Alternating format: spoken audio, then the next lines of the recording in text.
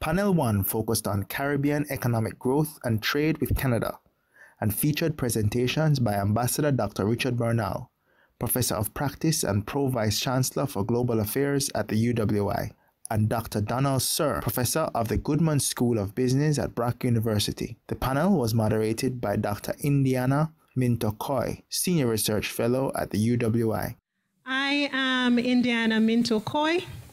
I am Senior Research Fellow at the Mona School of Business and Management, and I'm also the Academic Director for the Master's Programs at the Business School.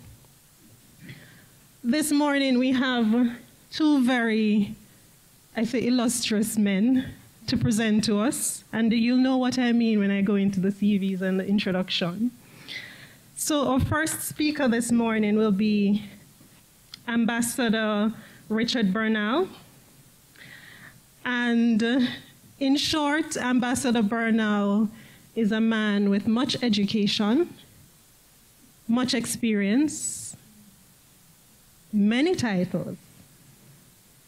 In short, Ambassador Dr. Richard Bernal is Pro-Vice Chancellor for Global Affairs here at the University of the West Indies. He was educated at the University of the West Indies, University of Pennsylvania, as well as Johns Hopkins University. Ambassador Bernal has had an illustrious career as a member of the Board of Directors of the Inter-American Development Bank, as the Chief Trade Negotiator at the Caribbean Community, CARICOM, and as the Director General of the Caribbean Regional Negotiating Machinery. He's also served as Jamaica's ambassador to the United States and permanent representative to the Organization of American States for 10.5 years. He's worked as the CEO of a commercial bank. He's worked at the Bank of Jamaica, the Planning Institute of Jamaica, and the Ministry of Finance. Professor Bernal has published over 100 articles in scholarly journals, books and monographs, and opinion pieces. He has given testimonies to several committees of Congress and the U.S. International Trade Commission on issues of concern to the Caribbean, and has been quoted by and appeared on many well-known newspapers and news networks, including the Financial Times, Washington Post, and in recognition of our partners here today, he's also appeared on the CBC. Our second speaker, Professor Don Sear, has been with the Goodman School of Business since 1995, where he teaches in corporate finance, international finance, and investments. Among his many qualifications are his PhD in finance from the University of Alberta, and in the spirit of multidisciplinarity, he has a BSc in geology from Concordia University. Before his career as an academic, an interesting point, Don worked as a uranium exploration geologist and as a financial analyst at Shell Canada. Prof. Sear has served the Goodman School of Business well, including as Dean from 2013 to 2015 and Associate Dean of Graduate Programs and Research from 2002 to 2009. So, ladies and gentlemen, you'll understand that the two speakers here are well qualified to speak to us, right? And so I want you to join with me in welcoming them. And our first speaker will be Ambassador Bernal, who will address us on Canada-CARICOM trade and investment. Time for an upgrade. Thank you, Madam Chair, for that, if I can borrow your word, illustrious introduction. You may have raised expectations beyond my capacity. Nevertheless, happy to be here and to lead off. Somebody has to go first in these things. I want to share some thoughts with you about trade and investment between Canada and the Caribbean. And the reason I want to do that is because, as I said in the opening ceremony, the relationship between Canada and the Caribbean has been so good, strong, friendly. Canada has been so empathetic and supportive that the relationship has become comfortable and even complacent. And therefore, a lot of unrealized potential exists And therefore, one of the things we want to do with the Institute is to use this to reinvigorate the relationship with some new ideas and to point to some unexplored opportunities. And trade and investment is emblematic of this comfortable, complacent relationship. First of all, the trade. Trade goes back into the 18th century. Codfish coming to the Caribbean, rum and sugar going to Canada. That relationship was so strong that it actually had an important development effect on the Canadian banking system. Some of Canada's largest banks made their developmental spurt off the trade with the Caribbean. Indeed, these Canadian banks formed the backbone of the commercial banking system in the Caribbean from the 1890s down into maybe the 70s. Indeed, at one time, the governments in the region, before they became independent countries, the governments banked with the Bank of Nova Scotia. There was no central bank. And they have been a fundamental part of the banking system. Very important to the region, and they have remained consistently engaged in the region. In terms of trade, Canada has always had a benevolent approach to the trade. Going back into the 1920s, Canada started to provide preferential trade arrangements to the Caribbean, first for sugar and then more generally. This eventually culminated in the mid-1980s with CaribCan, which was a one-way preferential trade arrangement.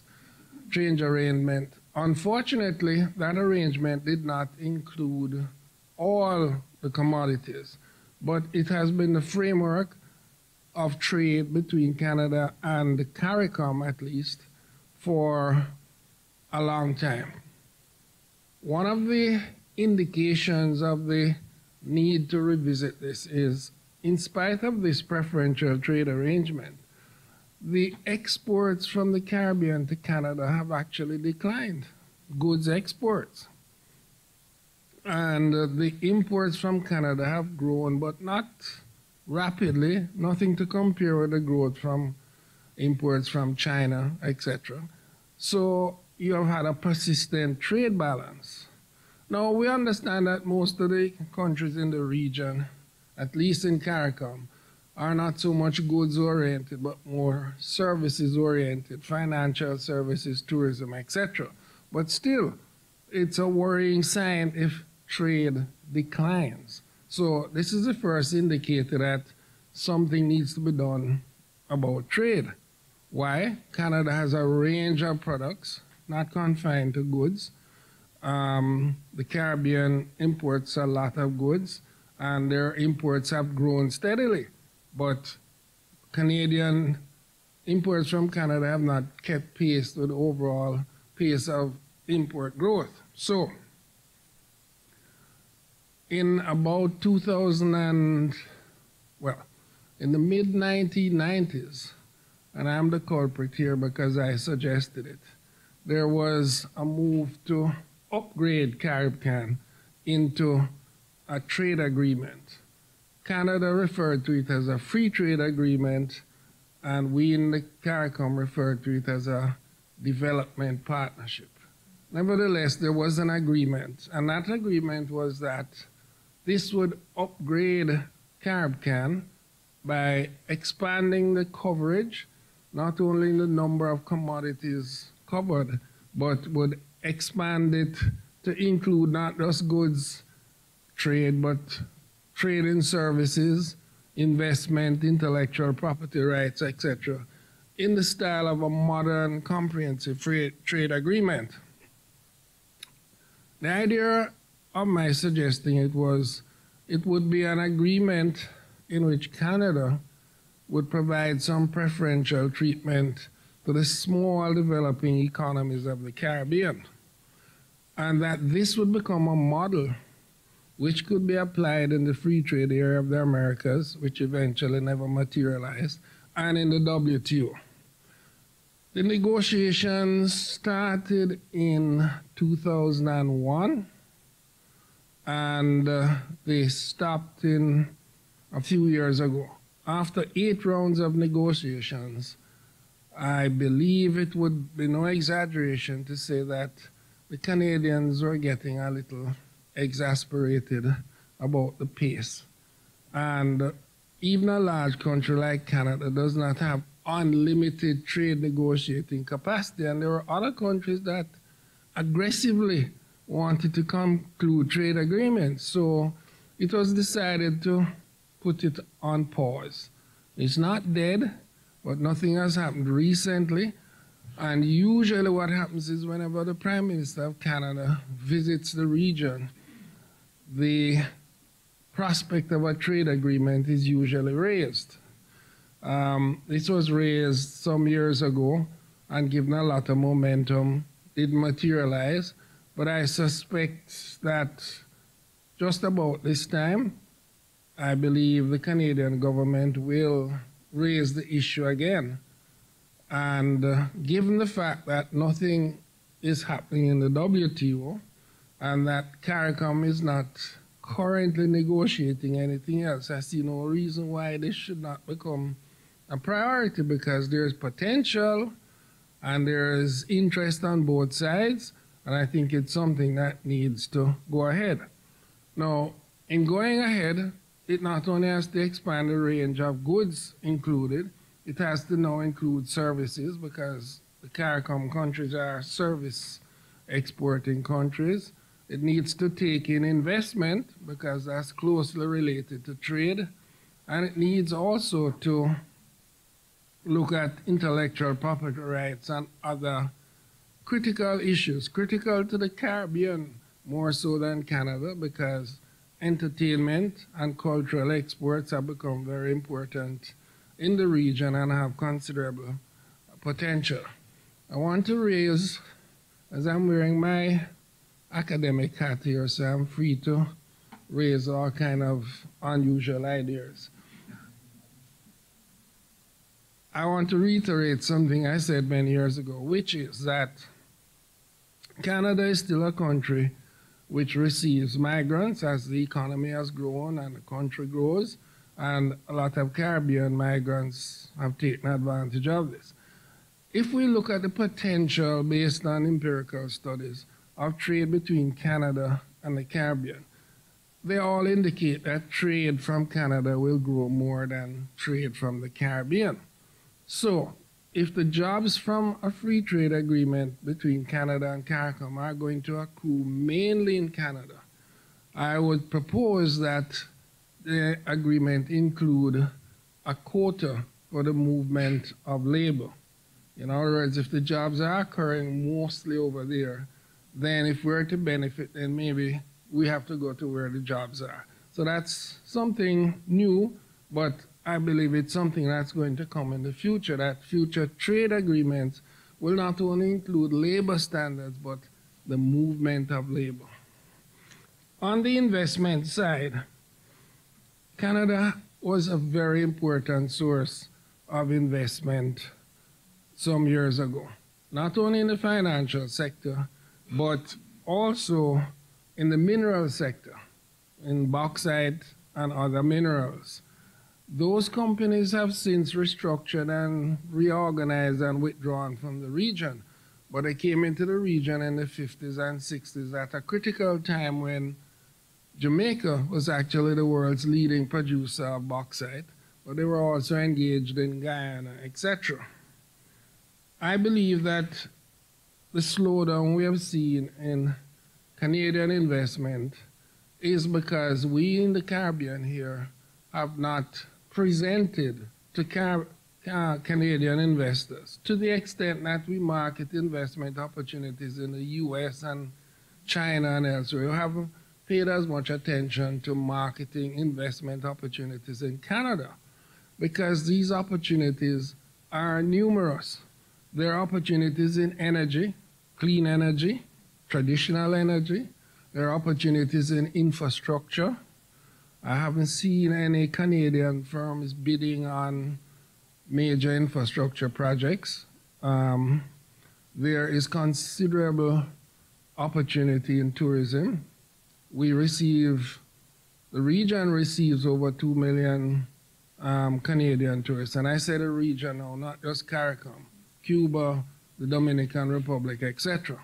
So there is a demand for it, but I haven't seen the Canadian investment in hotels, etc. There is enormous potential in entertainment, healthcare, and education, and I mentioned them in the same breath. Why? Canada still imports nurses. The demand for nurses will continue to grow. There is a possibility for private sector investment to provide training for nurses here on the understanding that a certain number of those trained would go to Canada and a certain number would stay here. It doesn't have to be done by government. This is a private sector opportunity. After all, Canada imports doctors trained in private universities in the Caribbean and in public universities such as the University of the West Indies. So here's another investment opportunity with enormous potential. What I think needs to be done here is to give some priority to this, include it in a new trade agreement, look at the bilateral investment treaty route, the dual taxation route, make sure that these agreements are up to date, and also put more of an emphasis in marketing tourism and investment in Canada. We tend to be US focused, but there's no reason why we shouldn't be North American focused, and there are opportunities there. I would include in investment, public investment. Canada has been a critically important source of development aid, and I would include that as public investment. Earlier today, the Vice Chancellor spoke about the investments in this university, building student facilities and teaching facilities at Mona, St. Augustine, Cave Hill, and the open campus. There are therefore opportunities which Canada has enabled the Caribbean to fulfill. Canadian aid has been of enormous importance in Haiti. Canada has now moved into areas which are of vital concern to us, such as crisis management, climate-related activities, and there are opportunities there even for private investment.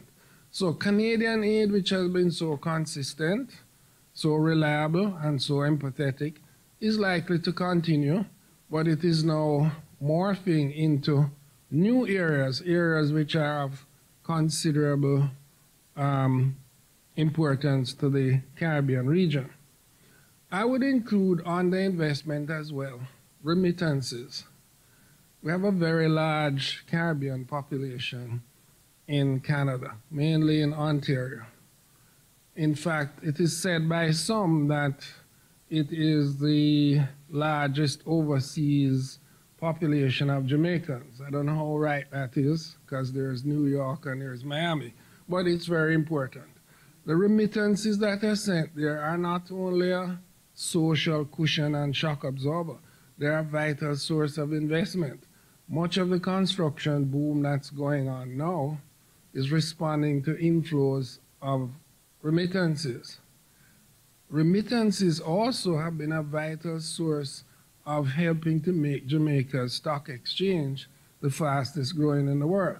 So there is another area of investment. I include on the investment, private investment, public investment, and remittances. My basic message is there is enormous untapped potential in trade and investment. And it is now time to put in place the incentives, the arrangements, the attention to galvanize this enormous potential. I leave you by saying that Canada has been almost unique in the fact that it has grown consistently, even during the global financial crisis. I can think of no better partner for the region than a developed country with resources, empathy, and with the opportunities which are there. And I think that Canada, as a consistently growing economy, would be an ideal partner for us. Thank you. And, I'm going to be talking about what is an important issue. It's socially, economically, and politically sensitive in some areas, but it is growing.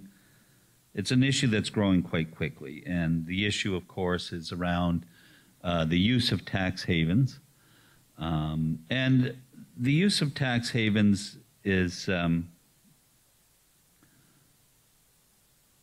something that there's two elements to it, and one, of course, is referred to as tax evasion. The other one is referred to as tax avoidance.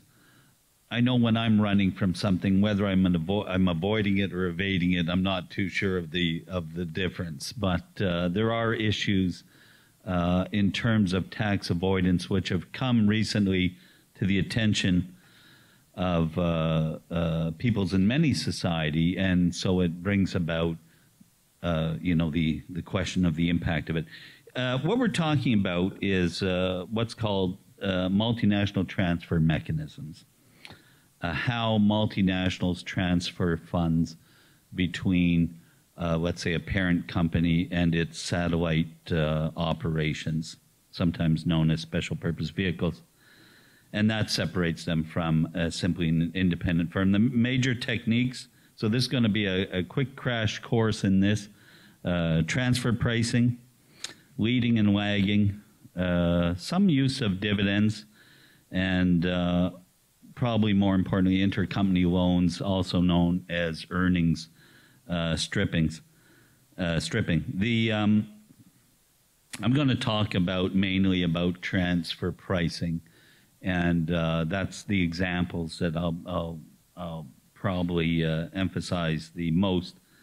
I have the dubious task of teaching these techniques when I teach international finance for MBAs and upper-level undergraduate students.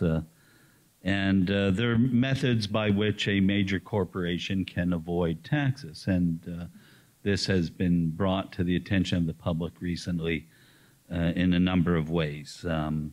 Starbucks, for example, very rarely pays federal tax in either Canada, the US, or the UK. And that is done by using a Swiss subsidiary in which the brand rights to the name of Starbucks is charged to the satellite operations in North America or the UK at a very high price, which then makes their taxable income look very low, so they don't pay any taxes. So the profits are shifted to Switzerland and then down to tax havens from there untaxed. The double Irish with a Dutch sandwich, all of these techniques have some very interesting names. I'm looking for my former international tax advisor from Ryerson. He can probably fill us in on some of these.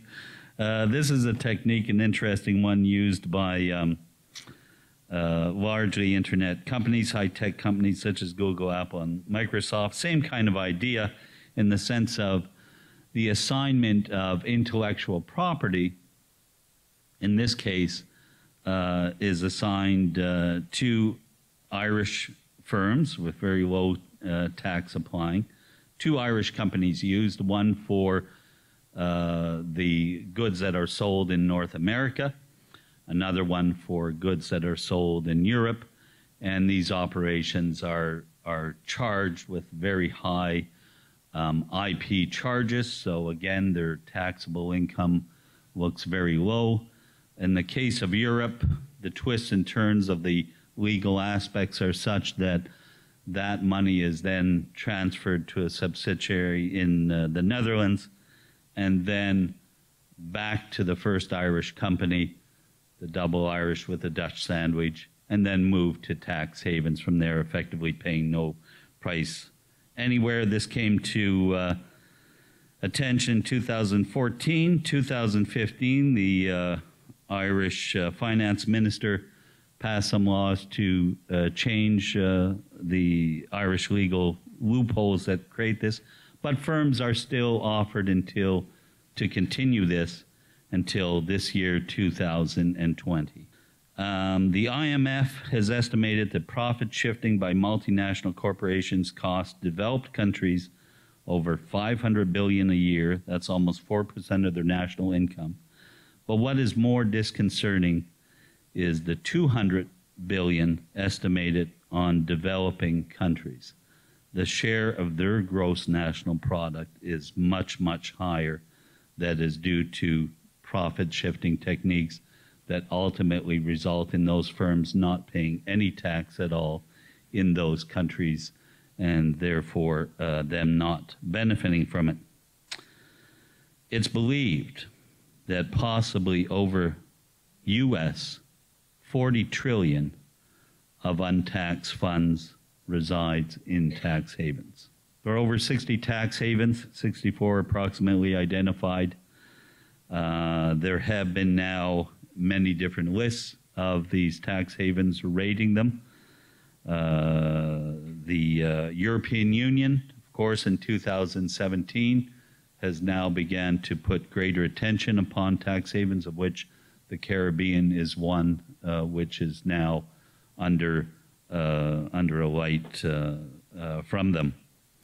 Oxfam as well. And basically they benefit from little or no tax and high banking secrecy rules, and that's the issue. A lot of this is brought to light through the work of the International Consortium of Investigative Journalists, which resulted in a number of leaks that, you know, I'm not technically savvy. International Consortium of Investigative Journalists, a U.S.-based nonprofit that has about 249 investigative reporters that have been on to this topic in more recent years.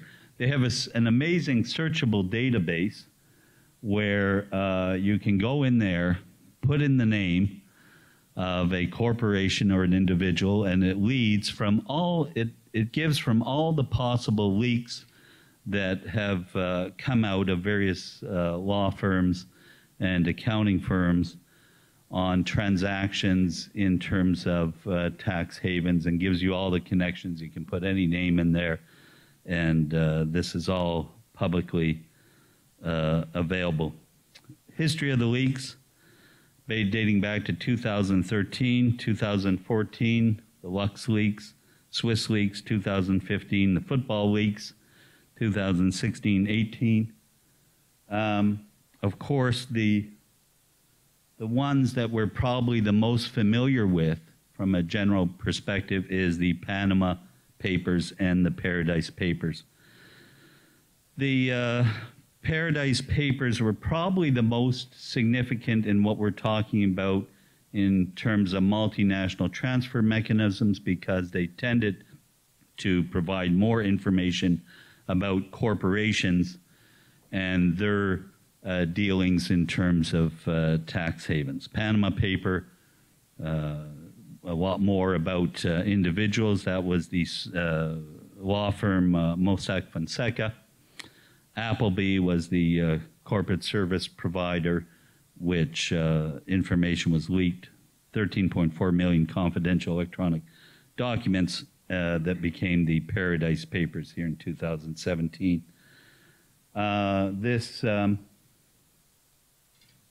This summer, the Mauritius leaks, 200,000 documents from a law firm revealed the multinational companies used Mauritius to avoid taxes in many developing countries.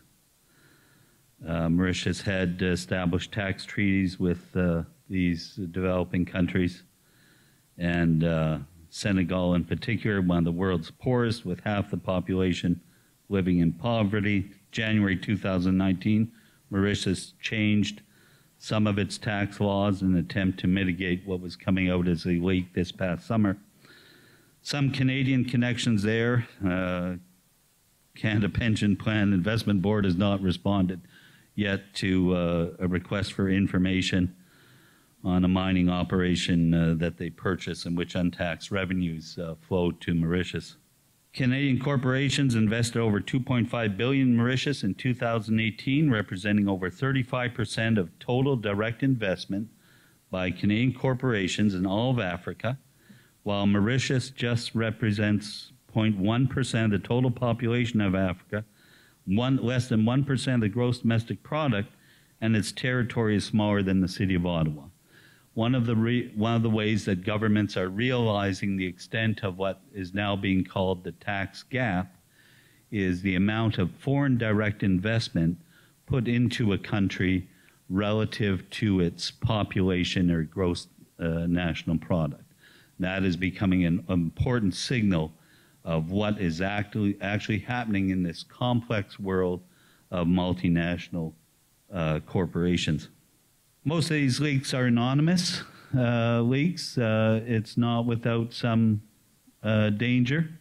2017, one of the reporters associated with the independent journals was killed in a car bomb in Malta, triggered by a cell phone text to her car from a ship out sea. She was investigating activity between the Maltese, with respect to Maltese Prime Minister and the ruling family of Azerbaijan. That's her car there after the bombing. So obviously there is a lot of secrecy and issues with regards to all of this. And now, in the past couple of years, we've seen a number of movies that have come out with regards to this issue.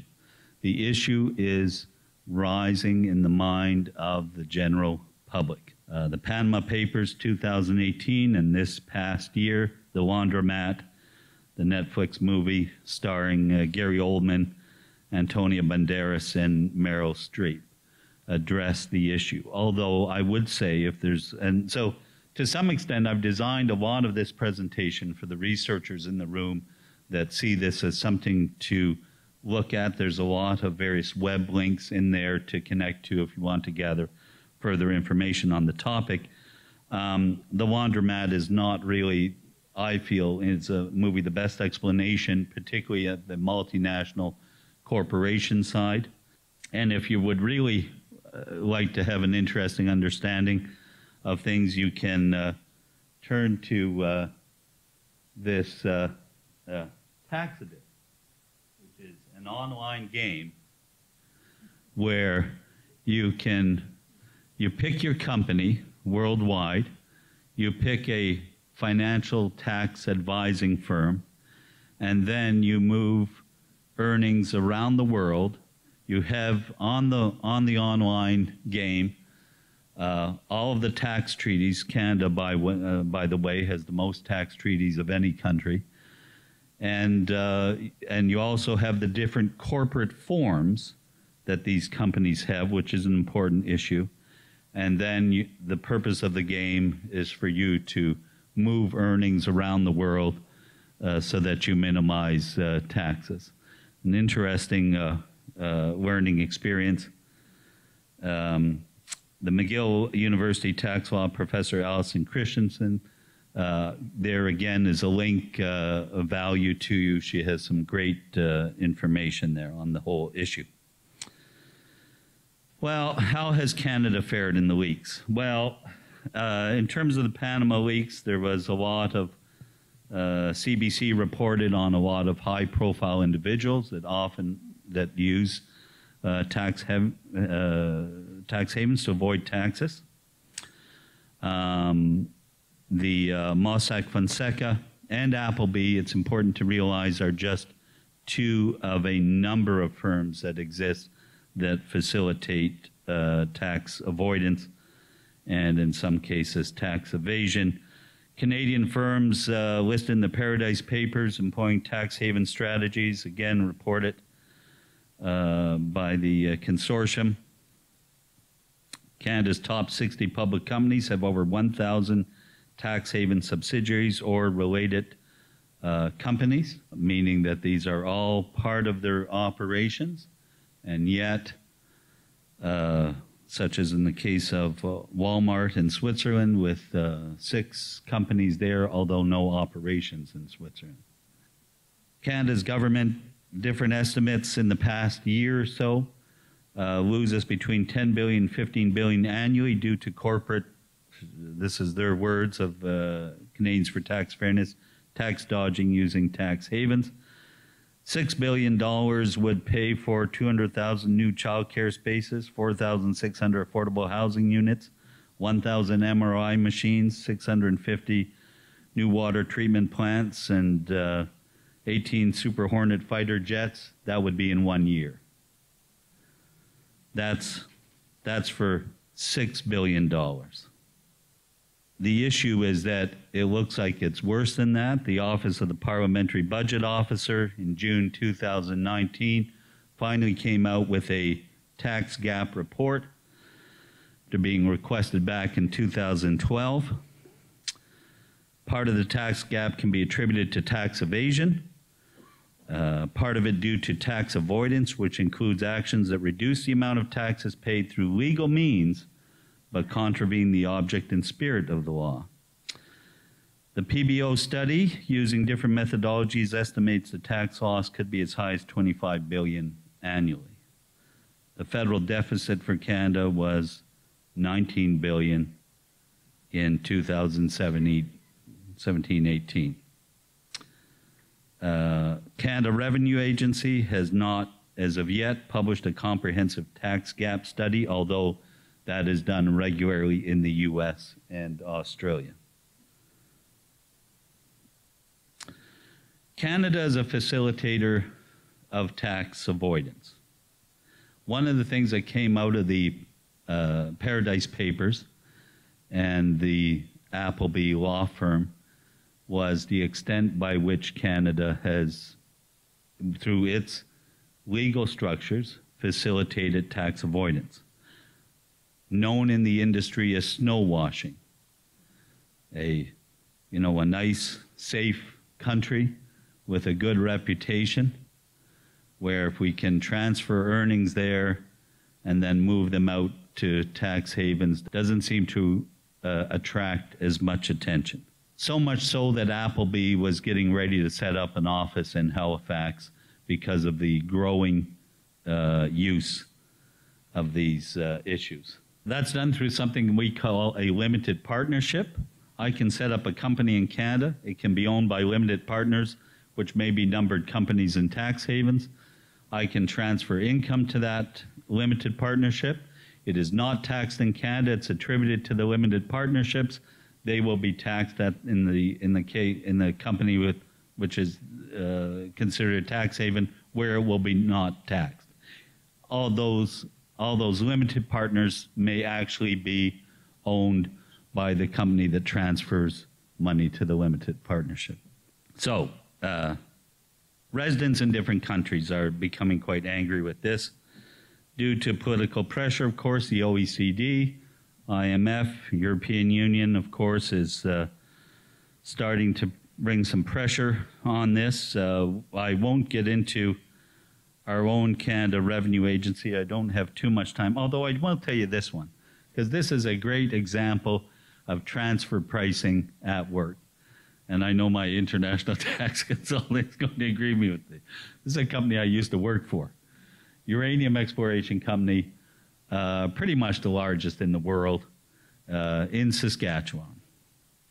Produces uranium. Taken to court by Canada Revenue Agency because for many years what they've been doing is selling uranium at $10 a pound to their Swiss subsidiary, which then sells it worldwide for $140 a pound. Now, in transfer pricing, this should be an easy case. You have a commodity, you have a world price, you have your production price and then a reasonable markup, this should be an easy case to win. But our tax agency in Canada is very much outnumbered, outgunned legally. September 2018, they lose the case. They are appealing. And then we had to pay Cameco $10 million in legal costs as well. Our Canada Revenue Agency is very much outgunned compared to the U.S. IRS, which makes us another issue as to why we are increasingly being seen as a tax haven. Canada public perception: 90% of Canadians think that the use of tax havens by large corporations to avoid paying taxes is morally wrong. Canada, of course, has been very much, as we've noted, involved with the Caribbean. In fact, our banks, RBC 1882, Scotiabank 1889, as my colleague suggested, they were very much the start of the banking industry, mainly around trade. CIBC in Barbados, 1920. 1950s and 60s, former governor of the Bank of Canada most probably helped make Jamaica into a reduced taxation country in the 1960s. Bahamas were becoming a tax haven. Good work on this by a sociologist at McGill, Alan Deneau, Canada New Tax Haven. We've certainly had a very much a connected impact for the Caribbean, but now in current day we see several Canadian banks that are disengaging. They are starting to sell off some operations, and that's a concern, a great concern for the Caribbean. Many local Caribbean banks don't have the asset level to maintain what's called correspondent accounts, and they're okay. What does that mean? Time. She's saying, she's giving me more time. Okay. All right. I'm finishing up. Okay. Rising income inequality. I won't go through all of that. What is happening here in the world? Why the funds are not being reinvested in productive assets.